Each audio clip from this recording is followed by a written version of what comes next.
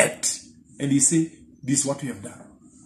What work of compassion have you shown? So the Lord told them, you have to execute justice. You have to show mercy. You have to show compassion. You have to show compassion. But what happened? If we continue to read it, but they refused to heed, shrugged their shoulders, and stopped their ears so that they could not hear.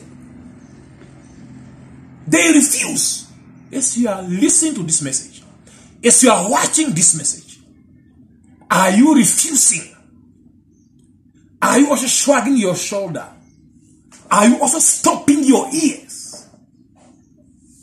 Are you also doing it? Are you also doing it? So they refuse to hear. Why? They were operating under the influence of the strong band of the spirit of rebellion. They were operating under the influence of the spirit of rebellion. God can be talking to you. And you say, no, God, I will not listen. I will not do it. They stop their ears. No, we don't want to hear what God is saying. There are multitude even now. They don't want to hear what the Lord is saying. But God will not stop talking. But the hour will come when you will be in need of comfort. And the Lord said, you do not comfort those who are mourning.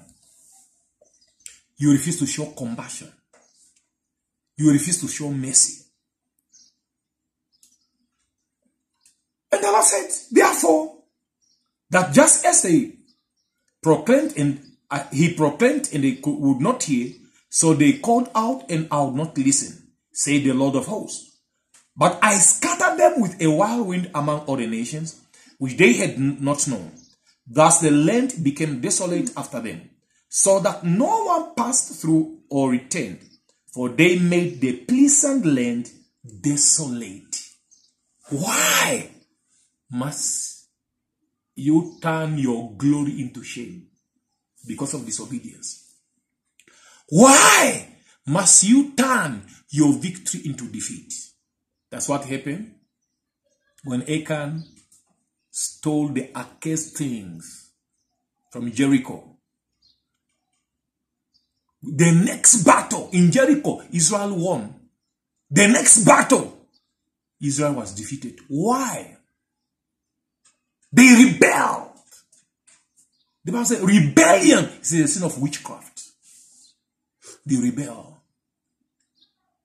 Why must you turn your promotion to demotion?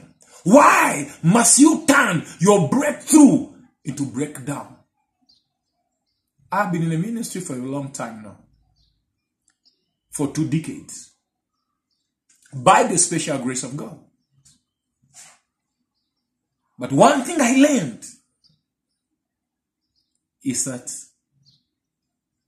you have to know the same God who gave you the employment. You need him to keep that employment. You need him to climb the ladder of success. That's what Jesus said in John 15 from verse 1 to 5. Can you have to go to verse 7?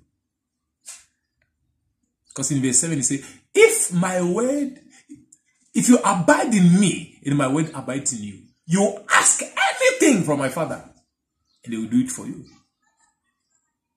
In verse 5 of John 15, he says, abide in me, and I in you.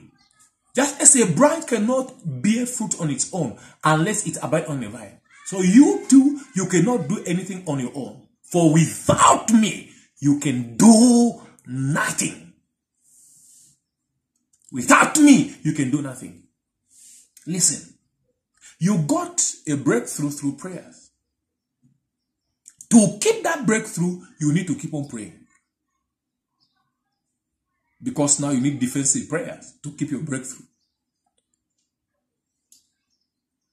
You start climbing through prayers. To keep on climbing, you need to keep on praying. You need to be obedient to God. Obedience is better than sacrifice. Obedience. If we can obey God, 90% of our warfare will be won by us living in obedience to God. These people, they spend 70 years fasting. Oh God, oh God, oh God, oh, seeing all kind of dreams and visions, and nothing happened. Until they got tired. Until they got tired. God said, I don't want your fasting and your prayers. I want what I want from you. I want your obedience. Do what I told you to do. They will think no matter how you spend your life praying, fasting and praying, oh God, let this hunger go. And the food on your table that is in front of you, you are not eating it. Will you think it will satisfy your hunger? It will not satisfy your hunger. No matter, the food is in front of me. I'm smelling the food. You must eat it. You must eat it. Recently, I saw someone burning a copy of the Holy Bible. Say because the Bible has no power. I laugh. Some people were angry. Oh, this one is a case. I laugh. I said, there's no way the Bible will have power in your life if you not apply the power of the Bible in your life. Even the cloth you are wearing, you need to wear it to cover you. There is no way the cloth will cover if you don't put it on your body. Let us stop being foolish.